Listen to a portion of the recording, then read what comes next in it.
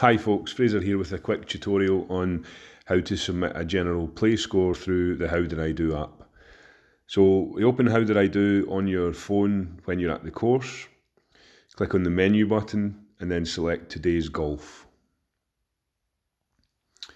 We then click on sign in. Normally you would see a competition listed here if you're signing in for a competition, but today we're going to sign in for a casual round to submit a general play score. So sign in.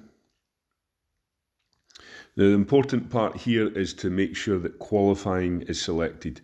If you select non-qualifying, it will simply be a score that is stored in HowDidiDo and it will not affect your handicap. So the default is qualifying, just leave it on that. And then under select a course card, select what tees you're playing from. So on this occasion, I'm going to be playing from the yellow men tees and it's 18 holes. You can then select stroke play or Stableford.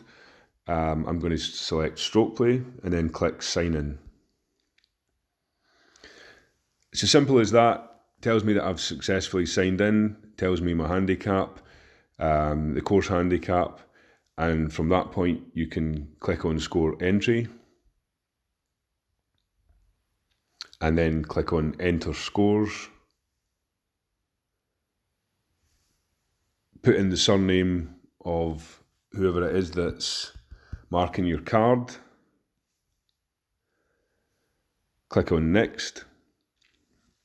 And then start your round. And as you go, you can put in your score.